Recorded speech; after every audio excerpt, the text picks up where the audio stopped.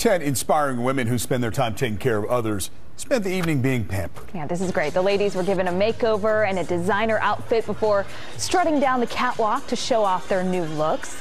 These women were chosen for this special night for their persevering through personal challenges, including cancer and MS. Some of them have lost a child.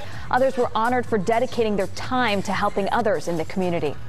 Ever since I opened up my own company, I always wanted to help other people. And by having my own company, it gives me the opportunity to give back to the community.